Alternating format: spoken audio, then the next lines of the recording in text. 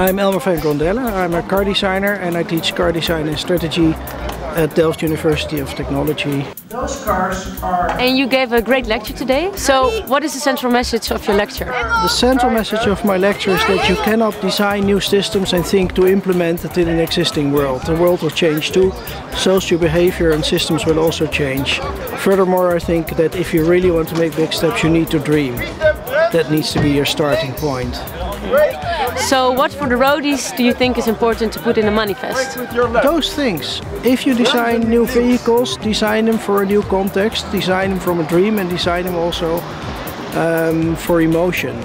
If you design a new charging system, also design it for a new context and not in the old context and the old system, because that won't work. Thank you very much. Have a great day. Thank you. Will you be riding on one of the scooters? No. No? I'm going to see the departure.